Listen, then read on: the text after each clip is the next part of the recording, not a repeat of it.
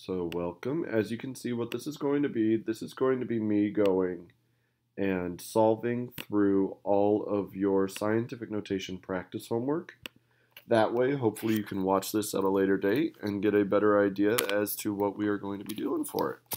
So, I'm just going to run through all of our problems first, though I think I might have just skipped one. I did. And as I said, hopefully you can watch this back and learn a couple of things. So the first thing that we want to do for scientific notation, especially for our first problem, is that if you see we're going from standard form into scientific notation. Writing a value in scientific notation always has three rules. The first rule that you go and you think about is that you have to first think, is the 0 a non-zero number? That's always the first part. So non-zero number. Here we have 362 centimeters, so that rule check applies. Our second rule is that we write the number between, here I'll just say number before the times 10 has to be between 1 and 10. So it always has to go in the pattern of number, decimal, number. And then finally, your last rule for scientific notation is that your exponent cannot be a decimal. So exponent has no decimal with it. As soon as we understand the rules for scientific notation, then putting something into scientific notation really is not that bad. Let's start out with our number. Our number is 362 centimeters. What we do, we start out by writing it in the form of number decimal numbers.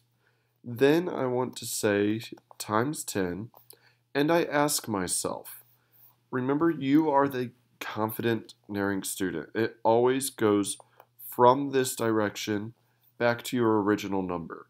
And you ask, is my original number larger or smaller than what I have written here before the times 10?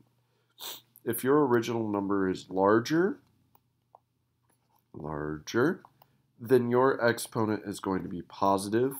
If your original number is smaller, then your exponent is going to be negative.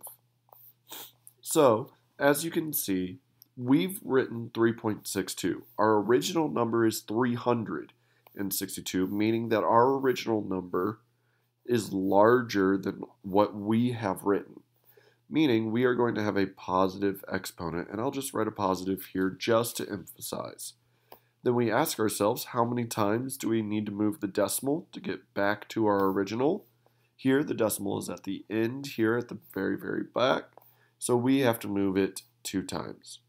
We would have moved it a positive 2 times, and we write our unit in the end, centimeters. So this is number 1. Let's move on to number 2.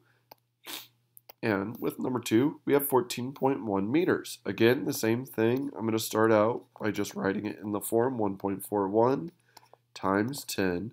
And I ask myself, going this direction from your number to the original, is the original number larger or smaller than the number that you have written? Again, 14 is larger than 1.41, so I have a positive exponent. I only had to move my decimal 1 time to get it to the proper placement, so I have a positive 1 exponent with meters in the end. It's number 2. Number 3 is 15,823 inches. Same exact rules. Write it in between 1 and 10, so 1.5823 times 10. My original number here is larger than the number that I have written, meaning I have a positive exponent, and I had to move my decimal that is originally in this location 1, 2, 3, 4 times to get it to the proper location. So I have a positive times 10 to the 4th and units, inches. Awesome. Keep on going now. I have 0.0032 milliliters. I start out, same exact rules. I write the values that are not 0 placeholders between 1 and 10.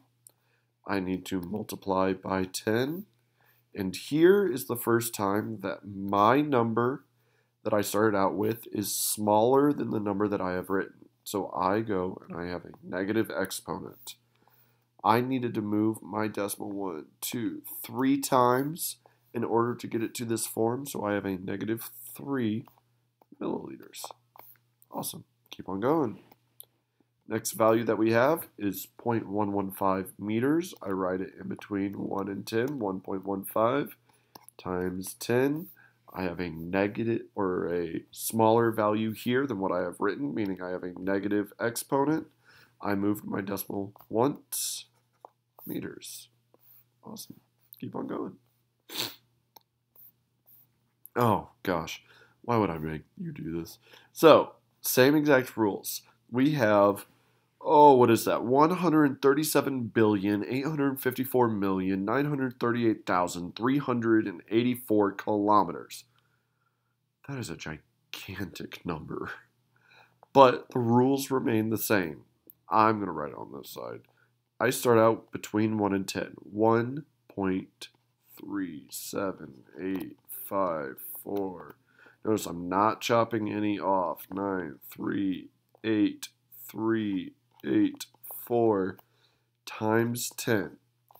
Our original number is so much larger than the number that we have written. So we have, again, a positive exponent.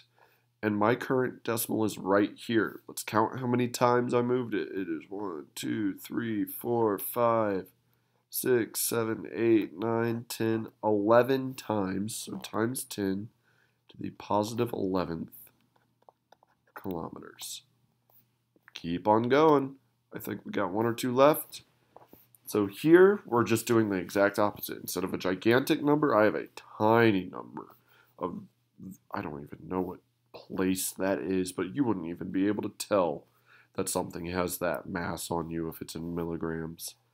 Same thing though, same exact rules. 2.3 times 10. We look in this direction. This number is so much smaller than what we have written here, so we have a negative exponent. I moved the decimal 1, 2, 3, 4, 5, 6, 7, 8, 9, 10, 11, 12 times. So a negative 12, and then our units, milligrams. Perfect. All right, here's the first time that we are going the opposite direction. We are going from standard form, or from scientific notation now to standard form. The same rules apply, but now the main thing that you're looking at your exponent. Here I have a positive exponent, meaning that the number I am going to write is going to be larger than the number that I am given right now. I need to decide how many times I move my decimal, and here I move it 2 times, or 4 times. So I start out with 321. I have moved the decimal twice. I need to move it 2 more times, meaning that instead of 1, 2, I need to add 2 zeros, 0, 0, and then you can add the decimal at the end, just as a reminder. So I have, what is this, 32,100 centimeters. Awesome. Next. 1.4132 times 10 to the third meters, same exact rules, positive exponent. I move my decimal 3 times with the number that I write getting larger, meaning 1, 2, 3. My decimal ends here, 1,413.2 meters. Awesome. Next, positive exponent. I need to make this number larger. So instead of 9.9, I'm going to start adding zeros. 9, 9. I have moved my decimal once. I need to move my decimal 7 more times then, meaning that I am going to have 7 zeros. 1, 2, 3, 4, 5, 6, 7. I add my unit feet. You can add commas if you would like to reach 990 million feet. Next question. This is the first time we have a negative exponent. The negative exponent means that we are going to make this number the 7.7437 smaller by 1 decimal place. So I will get 0.77437 and then units meters. Awesome. Next, same thing, negative exponent. I would move my decimal once here, and then I need to move my decimal 5 more times. It is getting smaller because of negative.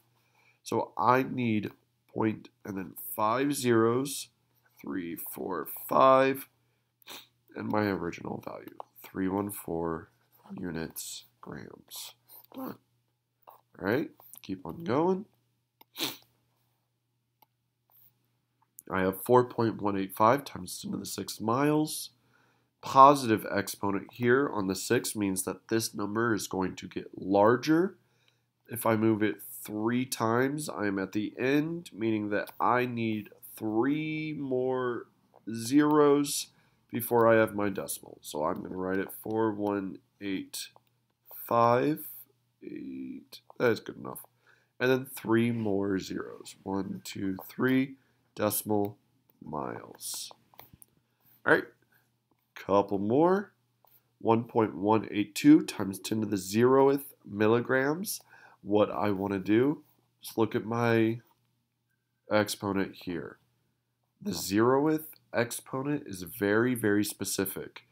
Anything raised to the 0th, so the exponent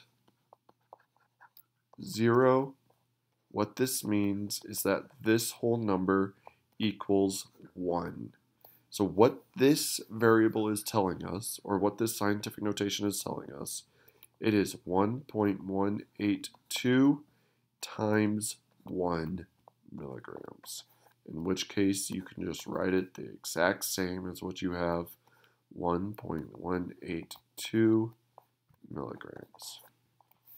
And I think, yep, that is it. All right, thank you everyone, and let me know if you have any questions. Thank you.